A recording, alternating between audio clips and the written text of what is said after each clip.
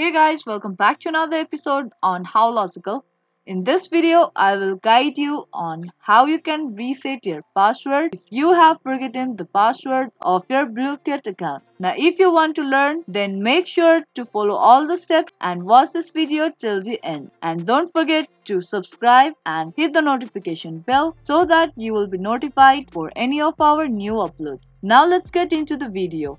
Now the first thing you have to do is to open a web browser on a PC and there search for blooket.com.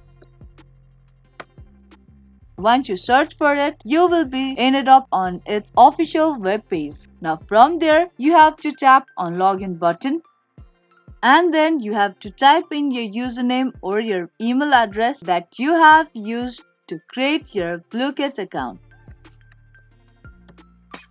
Now tap on Forget Password link. Now tap on Send email to get a request password reset link.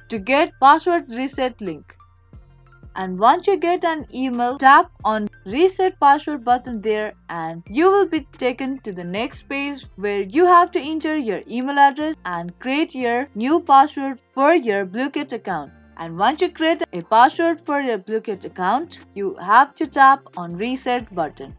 After that, you will be successfully reset your Blooket password and then you have to tap on login button and then type in your email address or username and the new password of your Blooket account and then you will be get logged into your Blooket account.